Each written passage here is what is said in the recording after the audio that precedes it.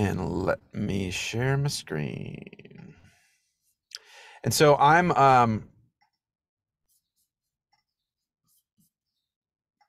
to turn off my camera, you guys, just because of the challenges with actually, let me do that like this. Hold on. Let me turn off my camera just so I can maybe not lag as much. Am I sounding okay before we go forward, you guys? Am I sounding all right to you guys? Okay. All right, cool. Thank you. All right. And so do me a favor, since I'm in the van here and mobile broadcasting to you guys, if something is wrong, do me a favor and unmute and just interrupt me. Well, you can interrupt me anytime, but particularly if something is weird, I won't be able to see if you guys necessarily raise your hand or something. Cool? All right. Thank you for that. I appreciate that. Okay. Okay. And everybody can see my desktop okay? Okay, great. Yeah, looks good. All right. Thank you. Okay. So, we're going to shift a little bit today. We're still talking about fragmentation, the destruction of ecosystems, and or the breaking of those ecosystems into smaller pieces. But we're going to talk about a different flavor today, which is the structures that are already linear, and what happens when, some of the special cases of fragmentation that happens there. So, for example, this is one of our classic, Western dams, where we've gone into a relatively arid area where water is going through, and we've decided we want to capture that water. And so this has gone on in the Western U.S., but it's gone on all across the U.S. It's gone all across the planet, and it is continuing to happen. And indeed, many of the most craziest places right now in the world that are having political struggles, social strife, all that kind of stuff, many of them are deeply, deeply exacerbated, if not initiated, by the damming of rivers and the attempt to control water, either for human use or for power or for irrigation. And this is, you guys get it. So one of our classic Western dams here. We most typically come to this in the context of conservation biology when we talk about, or when we think about organisms that use that water, that typically move up and down that linear structure of a river or a stream. And so the classic example would be a salmon, a salmonid. As a review, when we talk about fragmentation, there's a mix here, right? We've talked about this. There are natural processes that can fragment an ecosystem, and there are human-driven causes of fragmentation. Both happen, both are real, but as we mentioned in our previous discussions, the natural process, the fragmentation that results from natural processes tends to be qualitatively different from the fragmentation that tends to happen from most human-driven processes. And most human-driven processes, if you remember things like a very clear delineation from the previous ecosystem to the new thing, to the concrete, to the farm crops or whatever. And that's illustrated by this top picture with this very, almost like black and white edge, very, very hard edge.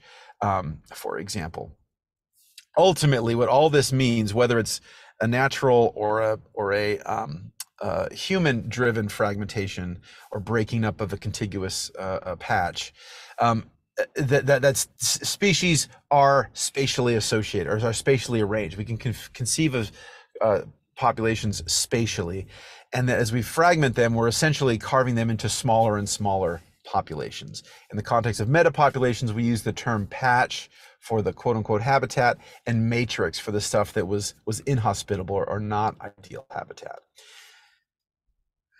Okay, so we really have 4 different potential flavors that can happen when we have fragmentation. We could theoretically have habitat loss and no fragmentation. So this would be an erosion of the area. So this would be if we, let's say a fire went around an area, right? So it burned up from the edges and it maybe, consumed some of the forest, but it didn't go into the forest. So that would be habitat, sorry, I hope this makes sense. So we have the hashed patch here would represent the core or the patch or the habitat for the organism in question.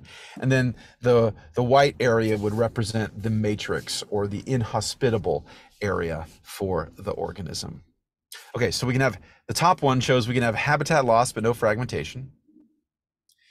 We can have habitat loss and fragmentation, which is pretty common. We could have fragmentation, but no habitat loss if we somehow paired this with, let's say, some succession that was allowed to have rapid succession, or some active ecological restoration where we planted trees outside of the historic area, let's say, so the forest was able to expand. So theoretically you can get that, not very common, but it's possible. Indeed, that second, that third example is really what is the goal of much of our restoration policy, which is, yes, we understand there's going to be a freeway going through here, and might not be ideal, but okay, we're going to put a freeway through here. Having said that, maybe we can go ahead and add more wetland on the other side of the freeway, or whatever it is, so that there is fragmentation, but we don't lose total acreage of that community, let's say. So while that's often the goal, we don't usually achieve that.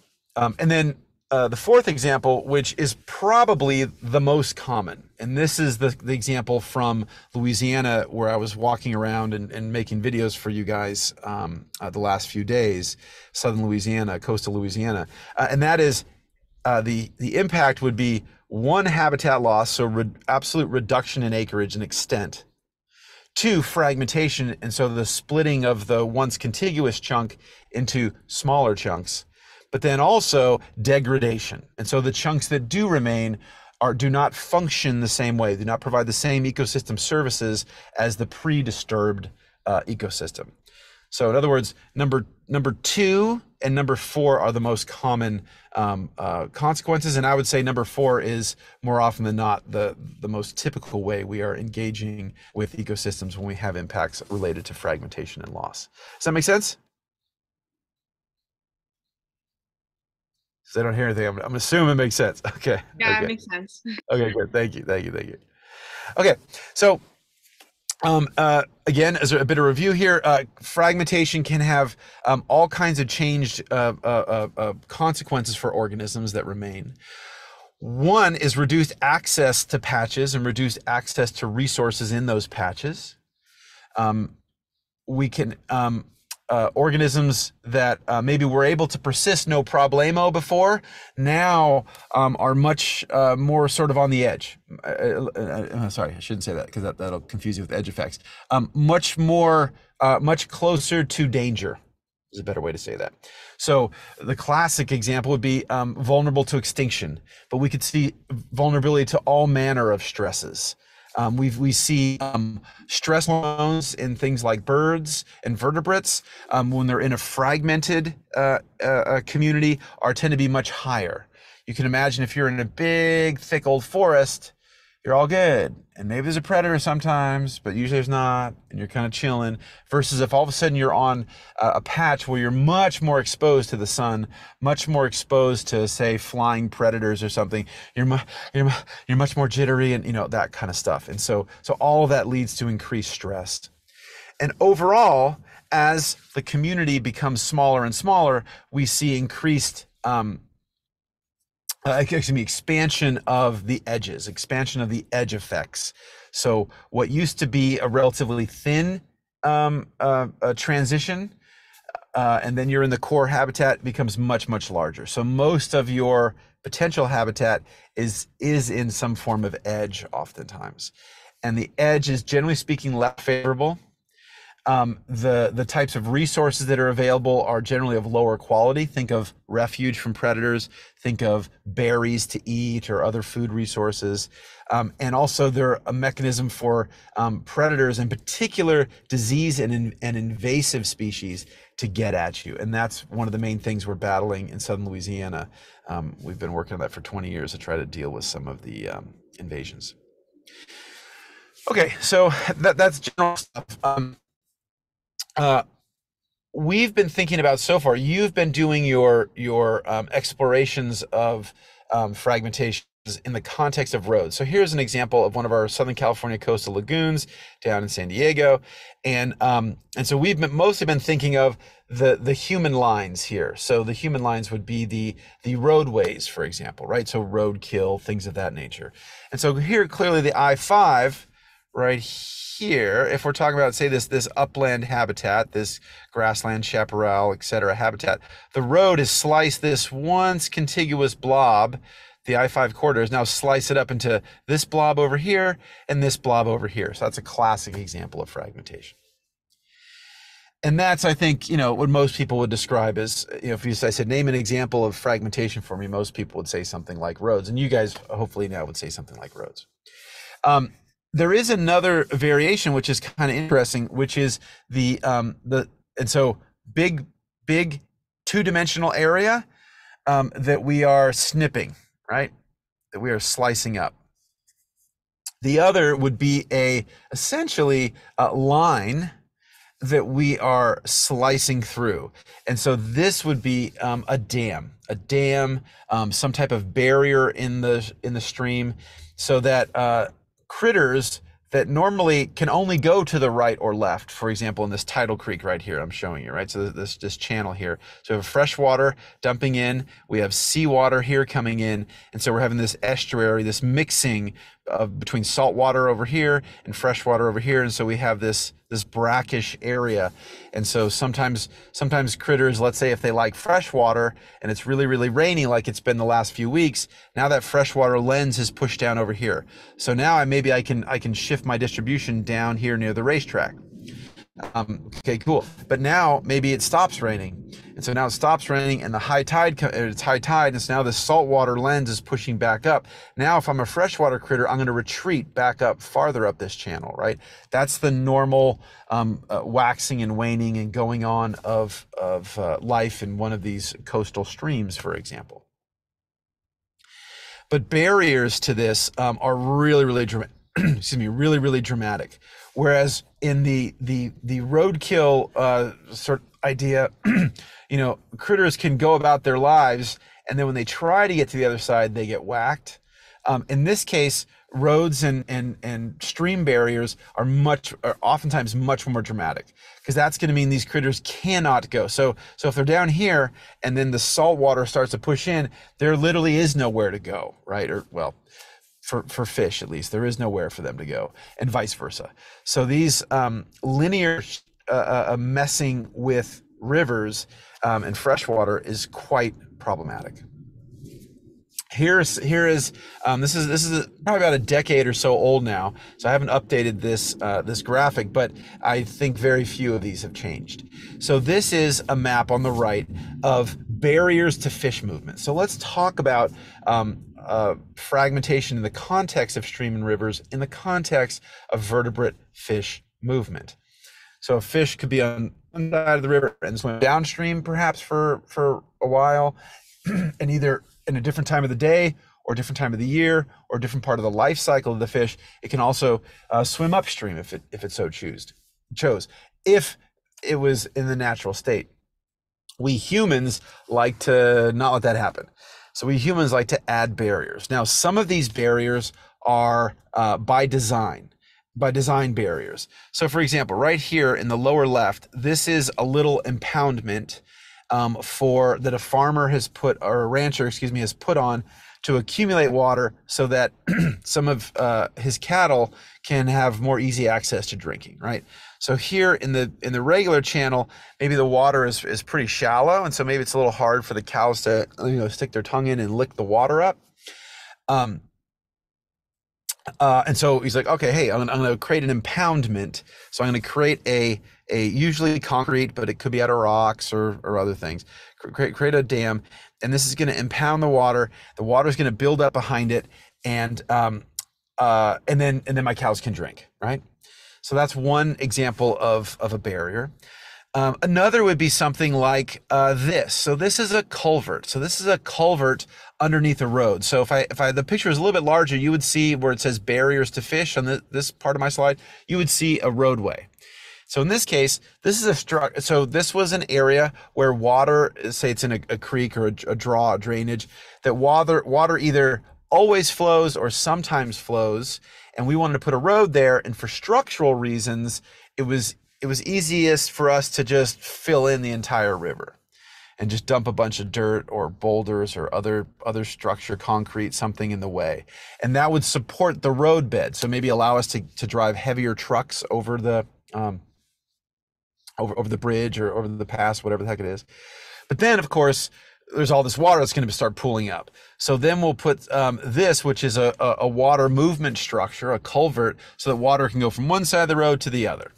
The problem is now that's pretty hard for the fish to move through, right? So one, it might be difficult for the fish to move, and two, the way this one was built originally, if you guys can see this, originally the culvert is here, water is flowing from the other side of the river out towards us as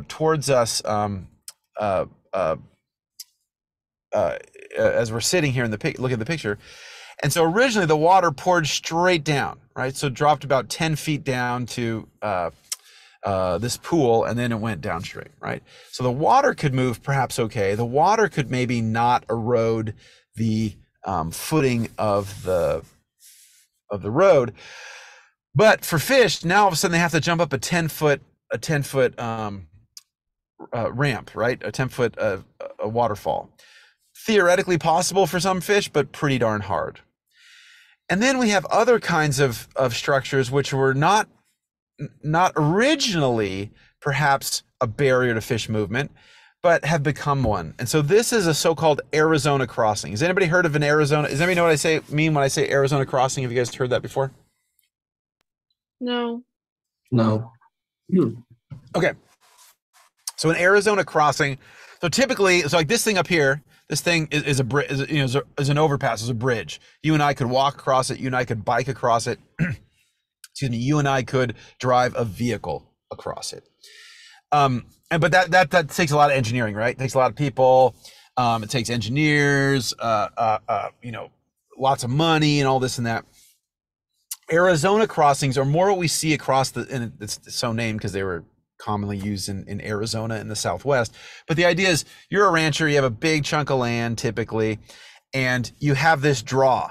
And so this is this little, usually seasonal river or not very fast flowing river. So low volume. And so maybe just driving across, maybe if you drove across it in your truck, it's not a problem. Once or twice or 10 times. But if you're driving across it a lot, you're going to start to dish out, right? The tires are going to start to hit the mud. It's going to start to get all, and maybe you would get stuck with your vehicle, or maybe you'd start to screw up the river more or something, right?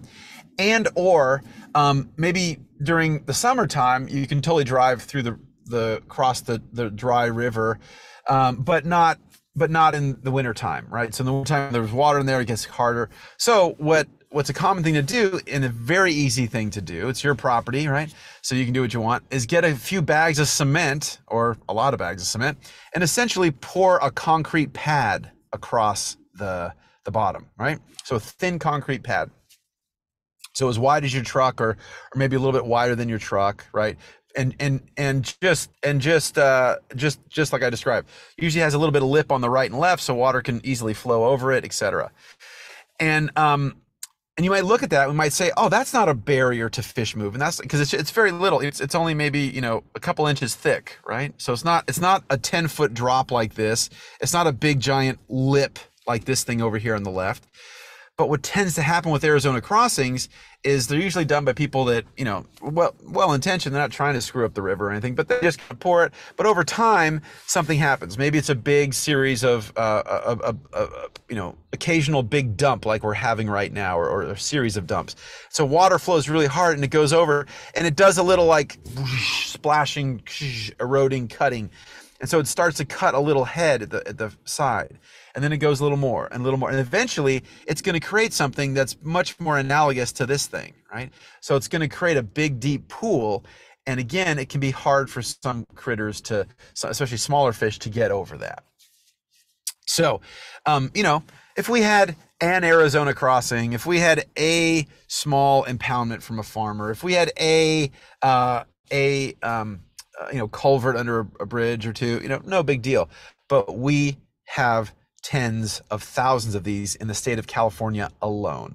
So this is a map of that. And this is just for the coastal counties, just for coastal California, coastal watersheds. This doesn't include all the Sierra, it doesn't include all the desert, it doesn't include all that other stuff. So this is just our immediate stuff. And the white are things that either that may not be now, but actually may well become a fish passage barrier in the very near future. The gray is something that's kind of a problem. So the gray would be something like this Arizona crossing. So that for some fish, it's a problem. For others, maybe not. And then the red is a complete fish passage barrier. There is no way even the superhero of a superfish could possibly get through the barrier. And so have a look at that. What you see is a bunch of white and a crap load of red, right? And so remember, red is a complete passage. Red means we cannot go past there. So that's a huge problem. So dealing with this is non-trivial. What we've tried to do is, for example, right here is put in what we call a fish ladder. So a fish ladder is an additional structure usually on the downstream side of an obstruction of a barrier to help fish move upstream across the barrier. So in this case, can you guys see that? In this case, there's two types of fish ladders. One, there's this one here on the right, also called a run, and there's this guy over here on the left. The idea with the guys here on the left is it can facilitate fish moving downstream more easily. So if a fish is trying to go from inside your computer screen out into your face, right? They can come through and boom, splash here, and then kind of boom, splash here, and then boom, splash here, and go downstream relatively easily. This guy is an upstream ladder, and so theoretically fish can go both ways, but this is easier for fish to go up. And so this has a deep pool right here. And the idea is a fish goes just like you guys maybe remember, like when you're in the pool and you're a kid and you're trying to jump up and grab someone, you kind of go down and then burst out, right? So that's how fish jump. That's how fish naturally move upstream from pools to pools to pools. So they kind of go down, basically go down and then kick up. And so they launch themselves over into the next pool. And they take a rest for a minute or two, and they kind of go down, boom, and then go up to the next pool.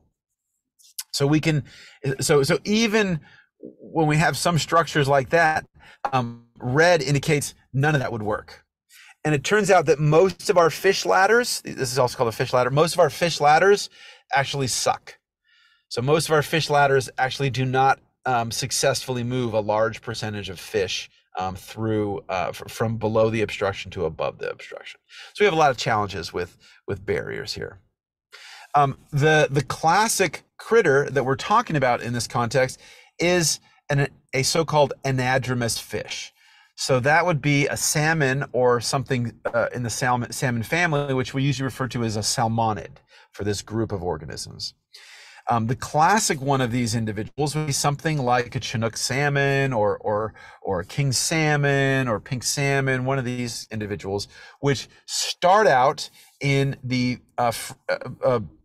from an egg laid in a freshwater stream, fertilized, develops, hatches, and then moves downstream. And the classic salmon that we love to eat will go downstream, and then and physiologically changes, right? So if we take a freshwater fish and you and I pick it up and you and I walk to the ocean, maybe a just born a salmon fingerling, and we go and walk it into the ocean, throw it in the ocean, it'll die, right? It'll osmotically pop. It'll essentially, its gills will osmotically not be able to handle the changing salt concentrations, and it will lyse, it'll pop open, and they will essentially suffocate and die over the course of a couple minutes. Same thing if I take an oceanic steelhead, an oceanic salmon, and pick it up, put it in a cooler of salt water, drive it inland to a freshwater stream, dump it in the freshwater stream, it'll also die. It'll hit the water, its gills will pop, and it'll essentially suffocate and die over the course of a couple of minutes. So a really amazing physiological thing happens naturally when the freshwater critter goes down to the ocean. It stops at certain points, and its body changes, and it changes the amount of solutes and things in its blood, etc., and it makes itself able to handle the salt water. And then it'll spend some time sort of in the upper part of an estuary, kind of getting used to it, and then go a little bit deeper, and finally it'll be able to swim into the full ocean. Same thing when that critter is ready to come back to spawn up in the freshwater stream, it does the exact reverse. Comes in, hangs out in the estuary for a while, changes its blood chemistry, and then slowly kind of goes farther into the fresher and fresher, and then eventually can swim in the freshwater. So a steelhead and a rainbow trout is the same thing. We'll talk about more of that next time, but our local version in Southern California is the steelhead or rainbow trout. This is the same species without spending too much time on the next lecture. It's the same thing. A steelhead is the same species, the form that goes from a freshwater area to a marine area, a saltwater area. A rainbow trout does the same thing, but never gets to the ocean. So it might go from a stream down into Lake Tahoe, and Lake Tahoe back into that stream, or one stretch of a stream into a down area part of that stream and then back up. So same species, just the rainbow means that it doesn't get to the ocean, and the steelhead actually does get to the ocean. So this would be the classic example of a critter potentially impacted by fragmentation of freshwater systems. Yeah, I just said that, so I'll save that for later. I'll save that for later. Okay, so wait a second. I think I'm in my wrong lecture. Hold on, wait. Okay, there we go. Okay, so we'll just skip that. I want to go into more detail later, but that's not for today. Okay, so examples of the kinds of things we do to our rivers and fragment them. Actually, the most vulnerable ecosystems on the planet are freshwater systems. So if I ask you a quiz question, for example, hint, on which ecosystems on the planet are most threatened, are most endangered, it's going to be freshwater systems. Freshwater systems have been fragmented more than any other ecosystem on the planet. I know that coral reefs, I know that tropical rainforests get all the attention, but it's really freshwater systems that are the most changed. We dump pollution into there, we fragment them, we dump in invaders in them. And so freshwater systems are the most tweaked of our ecosystems on the face of the earth. We can do this. So far we've talked about damming and barriers, obstructions to how water flows. We also can fragment these systems by channelizing them. And so an example of this would be the LA River, the Los Angeles River. And so this is a salmon from the LA River, right? So downtown Los Angeles, you used to be able to get salmon 100 years ago, right? And this little kid's fishing in essentially near downtown LA. In the so if you guys have not watched the film Chinatown, you guys should watch the film Chinatown. It's a cool noir mystery movie kind of thing, just in and of itself. But at its core is this environmental story of how LA developed. It's a fictionalized story, so it's not exactly how it happened, but it's quite strongly borrows from what actually happened, right? And it's all around dealing with water and dealing with water movement and control of water. And so what we see in the early 1900s into the sort of World War II era, we have a lot of flooding. We actually have a lot of flooding at this time in Florida, a lot of flooding at this time in the Mississippi River drainage, and then of course in California, places like Los Angeles. And so this pushes a lot of people to say, oh my God, nature is evil. We need to stop this horrible, evil nature. And so this picture of this house is falling here is, I think, from the 1930s into the LA River. So, oh my God, how can we stand this? So here is, is this gonna work? Is it gonna work? Maybe my bandwidth is too slow. Okay, sorry guys, it's not playing.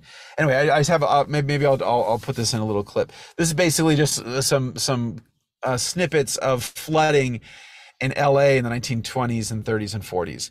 Suffice it to say, there's flooding, right? So we have some video here of some old cars getting flooded and the various things. So this is horrible. So we decide the answer for us is to channelize the river. So we start in the 30s and 40s, we start channelizing the LA River. And so now we have what we've constrained the river. So if we put a structure across this way across a river, we call that a dam. If we put a hardened structure across the length of the banks of the river, we call that a levee, or if we do that and extend that into the bottom, we call that a channel. The channelization, which is what we did to the LA River, does not allow the natural meandering of the river to occur. So we constrain it, we constrict it, we make it stay in its fixed position. As a reminder, the entire Oxnard Plain was the river mouth for the Santa Clara River. So the Santa Clara River over its course has moved all the way from the city of Ventura all the way over to campus and back, and it's meandered back and forth, meandered back and forth, meandered back and forth. We've now mostly tried to channel it. So you can channelize things by pouring concrete, an extreme version like in LA here, both concrete on the sides and concrete on the bottom, and trap it there. Or we can do the kind of thing we're doing with the Santa Clara River, which is just dump stuff on the side. So some cases concrete, in other cases just hard boulders, and try to fix that channel and not let it jump around. So that's going to also impact critters that want to use the river, right? So the connection of the river with the terrestrial environment. So both leveeing or channelizing the river or the stream, as well as damming, both have fragmentation effects on the river. In the case of the LA River, that was deemed a good thing, right? That was deemed a societal good. And so so the idea there was, hey, let's get the water, this was the mantra, get the water off the landscape as fast as possible. Because water is bad, water is evil, water floods us and causes problems. So therefore, we want to take the water, shove it into a little channel, shove that little channel into a big channel, shove that bigger channel into a bigger channel, which would be the main stem LA River, and then take that and shove that to the Pacific Ocean as fast as possible. Right, what you're hearing now in our recent era of atmospheric rivers and drought, people are saying, why are we throwing all that water into the ocean? What a stupid idea, right? We're doing that because that's what we designed it. That's what we designed our hydrological management system to do. Now, the current approach, or the current thinking, is that was dumb. We shouldn't have done that. That was bad. What we should do now is turn the river on the left into something like the river on the right here in my images. So one, we should allow the river back to do its meandering, right? So it should be able to move back and forth. We should allow it to jump out of its main channel into some at least limited floodplain to allow all the ecological functioning there and the species support, habitat, etc. But also that leads to reduced flooding downstream. Take barriers like dams out of the stream.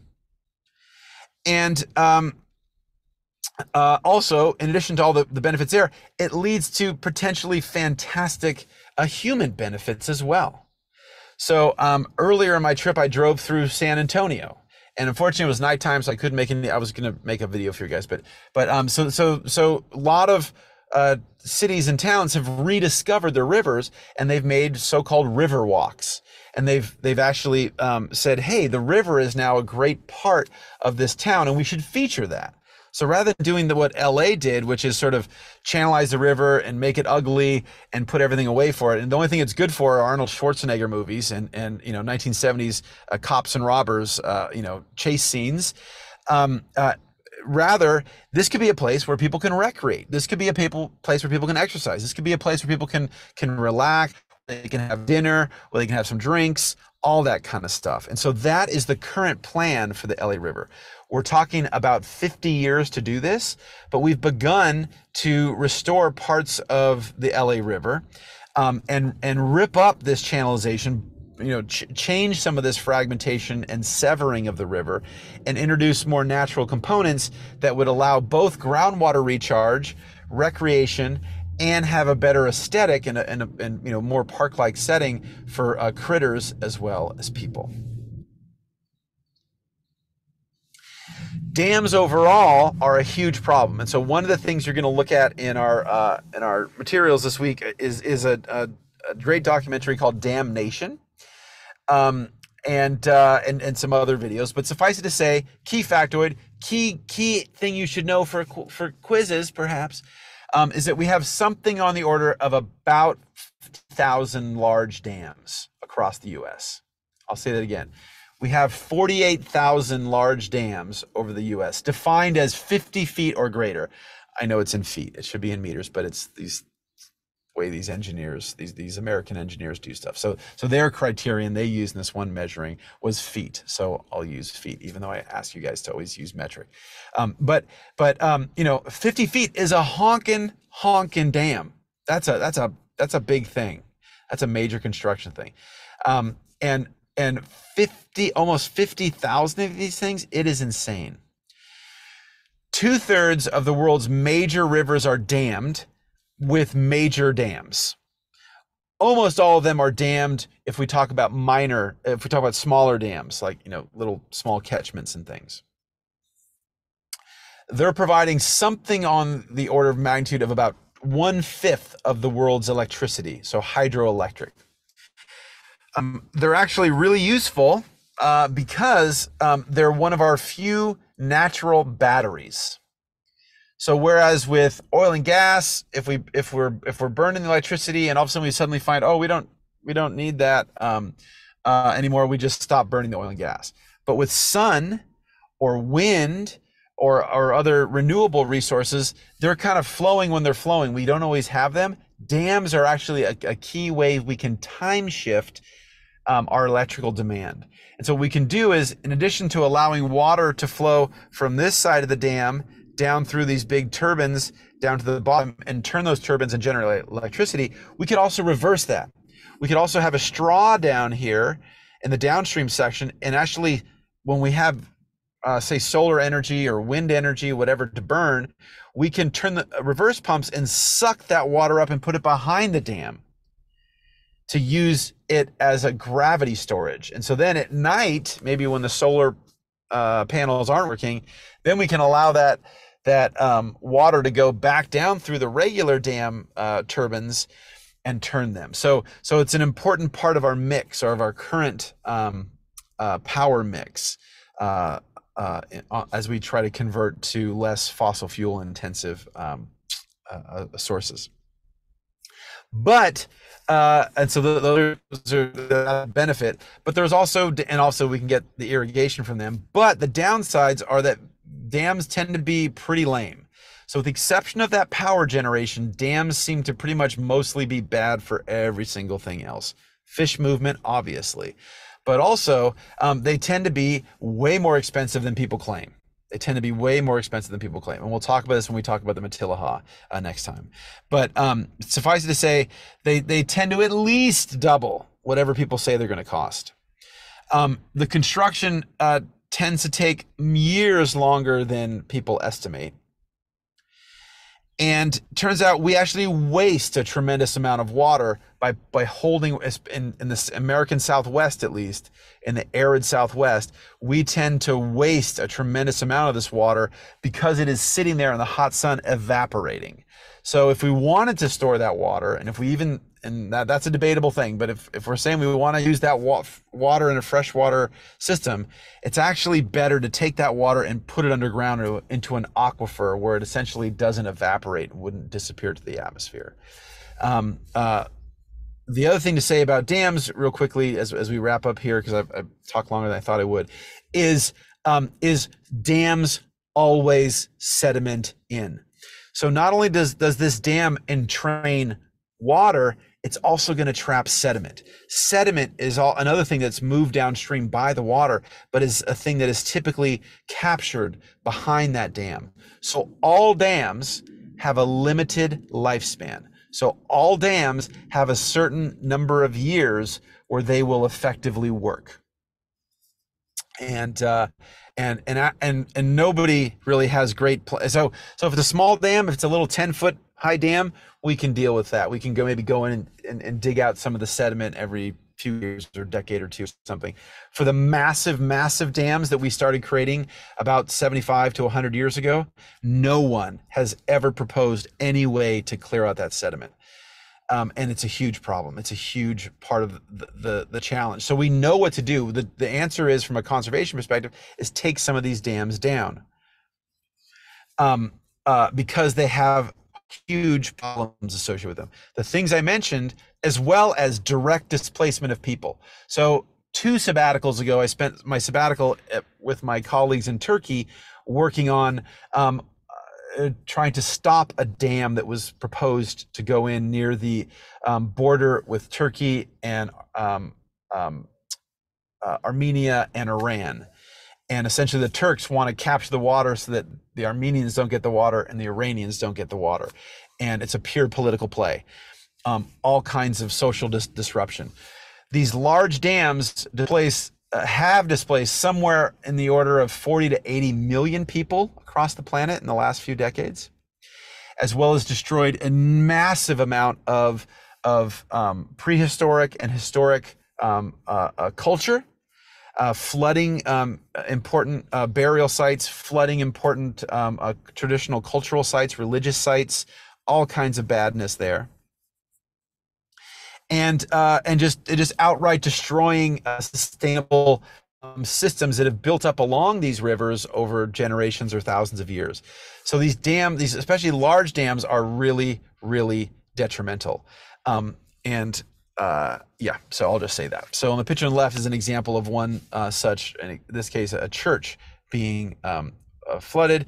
The one on the center here is the Three Gorges Dam in China, which yeah, it's just insane. It's beyond insane how the scale here, and insane numbers of villagers and villages were just outrightly destroyed with the creation and then the filling of the water behind that dam. And so I mentioned before, we have about 50,000 large dams, bigger than 50 feet. And I just wanted to visualize this for you. If we talk about all these dams of different sizes, we have on the order of about 85,000 dams, right? And so I wanted to show this to you to sort of wrap up this initial introduction to talking about fragmentation of freshwater systems, to show you what that looks like. So what we see here is the large dams, right? The largest dams large dams are 50 and 100. And so what I'm showing you here, each dot represents a particular dam in the US. And so I think you guys can all see, and I would do this as a Q&A, but it might be a little hard on Zoom here. But well, I'll just ask you, let's see if it works. What pattern do you guys notice here? What pattern do you notice with dams in the US?